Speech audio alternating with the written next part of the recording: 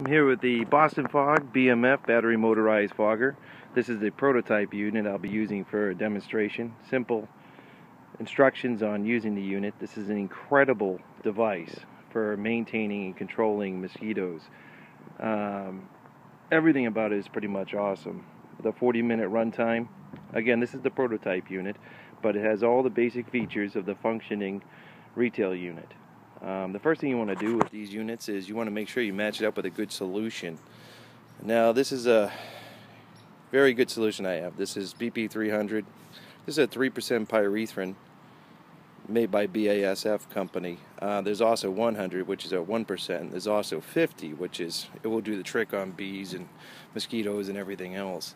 There's also a lot of different products that you can use at Home Depot, or they're made from Black Flag or all natural with lemongrass oil.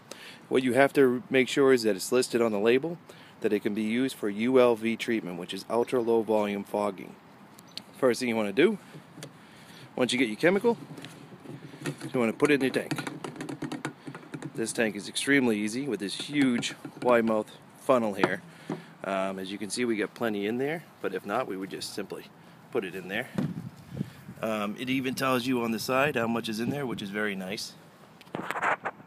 Once that's in there and you're good to go, you can go ahead and tighten up your pump. This doesn't have to be tightened up that much at all. Once you got the pump in there, if you want to tighten it, turn it to the right, and it's ready to go.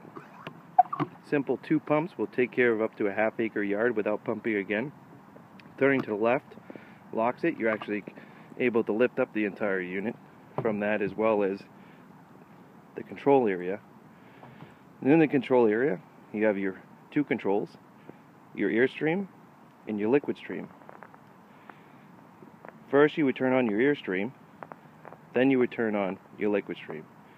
And when you turn the unit off, you would do it in reverse. Liquid off, air off. These beautiful Greenworks batteries are good for 2,500 charges. You can see, you can even tell with an LED how much power you got in there. That's enough to do about 10 yards. And that's it. You're good to go. You're pumped, you're pressurized, your battery's good. Simply turn your unit on and pull back the chemical, and you're good to go.